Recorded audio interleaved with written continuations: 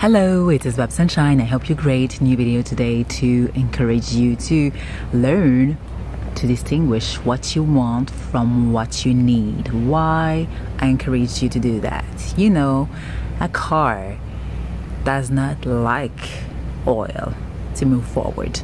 A car does need oils to go forward. So are you. What are your needs? Your needs are like your oil in relationship, in your work, in your social life, in your family life, in everywhere, every area or department of your life. You need your needs to be met. So if they aren't met, you will be frustrated, you will be mad, you will be just the bad feelings, emotion, feeling down, and so on and so on. So first of all, how can you know what you need? You need to make a list. Take a copybook and a pen to write. Yes, this thing that you did in school, from A to 4, or I don't know, regarding the country you're living in. So take a copybook and a pen and begin to write. First of all, you can use the board of Stephen.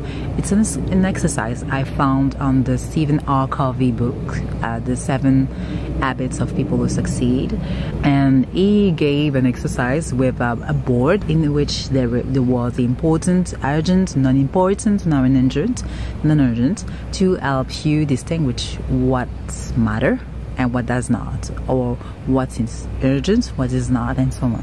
So this is the first way you can assess what is important for you and what is urgent, and what does a relationship, a work, everything requires for you to be happy in it. The second thing you can do is to ask yourself, if you remove everything, all the superficial things, what do you need at your core to be happy in a relationship, or in your work, or in your social life, or in your family?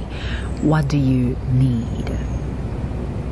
Pay attention, because to this question you may have different answers regarding the persons. Take the time to sit with yourself and establish that. Why?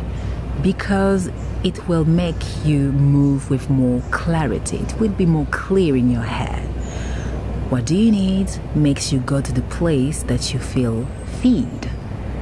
Conversation, people, places, countries if you travel, things that really feed you emotionally, spiritually, I don't know, in areas of your life. So yes, take the time to do it. And I see you on Saturday. I will keep going on that subject. So have a nice day. Bye.